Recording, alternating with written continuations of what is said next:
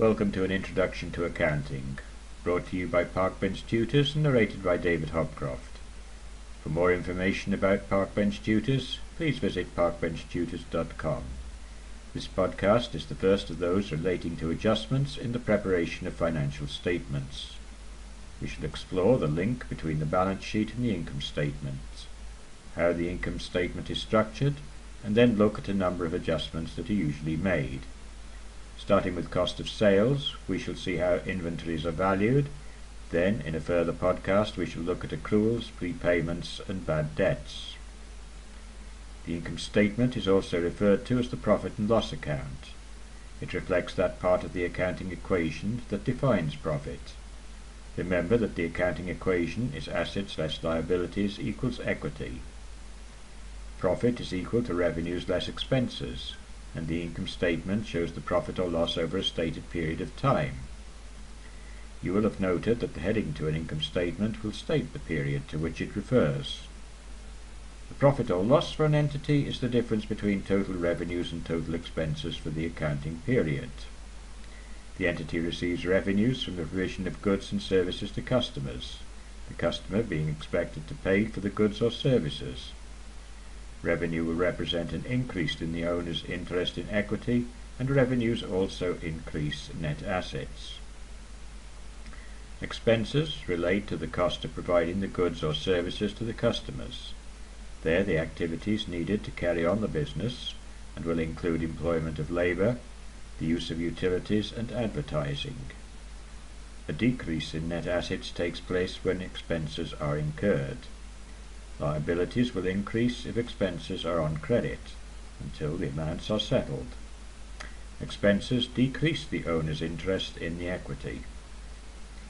How do we determine when to recognize revenues and expenses? The entity will be following standards that require accounting to be carried out on an accrual basis. Revenue and expenses recognition will then follow the matching principle, recording when they occur rather than when payment is received or made. So when is a sale actually made? The guidance is that when ownership and control pass to the buyer, the goods are accepted by the buyer. Sounds easy, but wait a minute. The goods have been shipped out and are in transit. Who owns the goods? Ownership is determined under the Sale of Goods Act, Section 18, Rule 1, goods in a deliverable state. Where there is an unconditional contract for the sale of specific goods in a deliverable state, the property in the goods passes to the buyer when the contract is made. The Act also defines sale or return conditions. Any other contract should indicate when ownership passes to the buyer. Let us consider the structure of the income statement. We start by considering the total sales revenue. In this case, we shall say it was 100 million. Now we enter the figure for the cost of sales. In this case, we shall say it was 60 million. We are now in a position to determine the gross profit. We subtract cost of sales from sales revenue to obtain a figure of 40 million. We now start to enter other costs that relate to expenses of selling. First, a distribution cost, which we will put at 5 million. Now the additional administrative expenses, such as the utilities and any rent and so forth, let us say the figure is 10 million. Now we shall subtract these expenses from the gross profit to leave an operating profit of 25 million. Finally, enter any finance costs. We will enter a figure of 5 million. This means we can now determine the profit before any taxation. The figure will be 20 million. We will assume profit is being taxed at 25%, so 25% of 20 million is 5 million. Subtracting this figure, we are left with the profit for the period. This completes our income statement. In practice, there are adjustments that need to be made before the figures for the income statement are complete.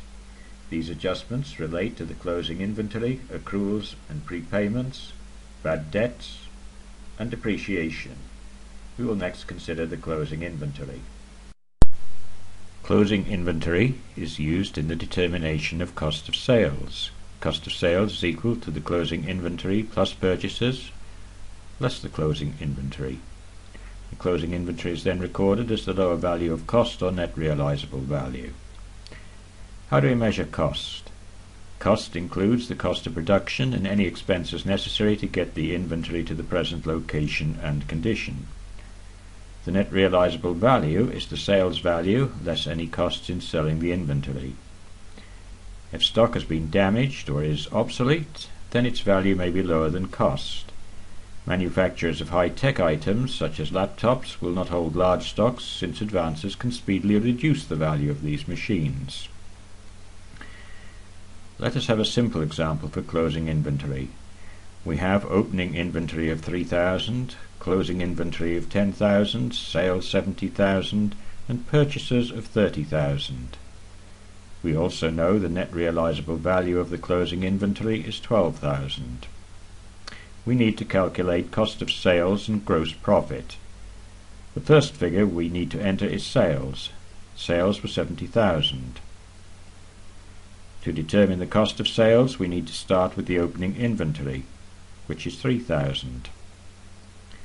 We need to add this to any value of any purchases, in this case 30,000, subtract the value for the closing inventory, which is 8,000.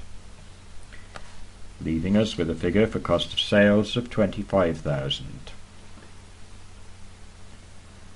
Subtract the cost of sales from sales. We take 25,000 from 70,000. We're left with a gross profit of 45,000. The example that we use stated a value for inventory. How is this value determined? When we make purchases for inventory, the price may vary with each purchase. Which values should we use? When a new car is sold by the dealer, then the car can easily be identified and the actual price paid to the manufacturer is known. This is not typical. Consider bags of cement. When we sell a bag of cement, we are not likely to know which particular bag we are selling. Accounting has three different ways of determining a value for inventory. These are first in and first out, last in and first out, and the average cost. A number of assumptions are made for each method. For FIFO, first in first out, we assume goods that arrive first are the first sold. For LIFO, last in first out, we assume that the goods which arrived last are the first sold. The newest units are the ones being sold. Under international standards, this method is not permitted unless inventory were to be actually sold like this. Under AVCO, the assumption is that all goods are issued at an average price of the inventory that is held. Here we're going to work through a typical example to show the effect of using FIFO and AVCO. The first thing we need to do is to determine the number of units we have left in inventory. We purchased 250 units and we sold a total of 170 units. So the number of units left in inventory must be 80. Using FIFO, let us see which units were sold. Clearly, if 170 units have been sold, then all of the units purchased on the 1st of January for £10 have been sold. There are still another 20 units to account for. These units must have come from inventory received on the 20th of January. That leaves the 80 units that are left in a batch that costs £15 a unit. So the closing inventory has a value of 80 times 15, which equals £1,200. We can also show this another way. The total cost of the units sold was 80 units at £10, 70 units at £10, and 20 units at £15, giving a total of £1,800. Subtract this from £3,000 and we are left with £1,200. FIFO best reflects the movement of physical inventory, and when prices are rising, the closing inventory will reflect most recent prices. The cost of sales will use the oldest and lowest prices. Now let us do the same calculation using AVCO, the average cost per unit being calculated. We have a total of £3,000 as cost for the units and 250 units for sale, so the cost per unit is £12. The cost of sales will be 170 times 12, £2,040. The closing inventory will be 80 times 12, £960. AFCO determines the weighted average after each purchase of inventory.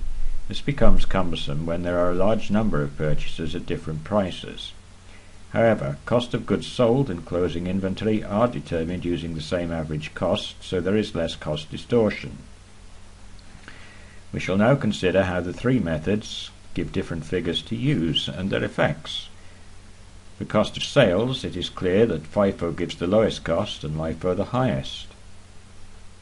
This means that the closing inventory will be highest in FIFO and lowest in LIFO.